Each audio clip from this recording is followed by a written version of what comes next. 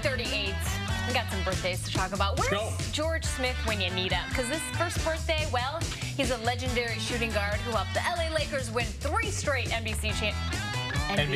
See? Yeah. I mean, I need George. The letters are close. And then 2 more in a row. Mr. MVP, Kobe Bryant. Oh, Corey McFerrin has talked to this guy a few times over the years. He knows this guy, Kobe Bryant. Yeah, I remember him coming out of high school right to the NBA. Yeah. Well, I'm going to say... I'm going to go... What are you I'm saying 41. I'm saying 34.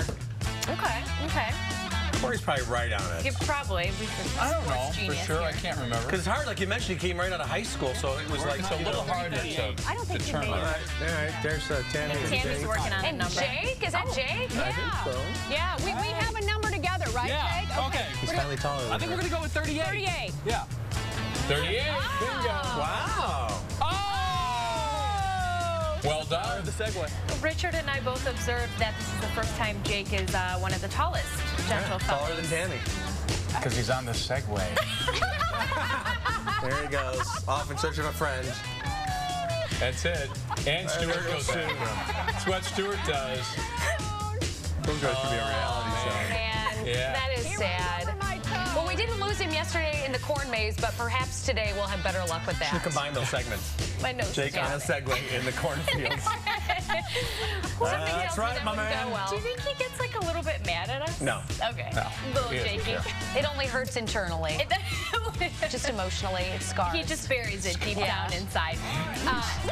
Next up, you can hear him screaming out there. This next dude, still pining over Jesse's girl. Oh, wow, yeah. Rock star and actor Rick Springfield. He's getting older. Yeah, Dr. Noah Drake had a big run at General Hospital back in the day.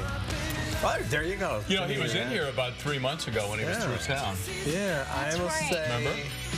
Yes, and then I mistakenly, instead of Rick Springfield, who's the other Rick, called him Rick. Rick Astley? No. Rick Nelson? Rick something Ricky else. Nelson? Ricky Nelson? No. Who's the guy from the Rolling Stones? Keith Richards? Rick, I don't know. Some other Rick. That's okay. I'm sure he I enjoyed don't know. that. I have no idea. Whatever, but let's go back to the point. You know, pop stars who haven't had it in 25 years really enjoy it when you don't get their name right. No. Because it happens all the time. Let's guess his age. 67. I have him at 57.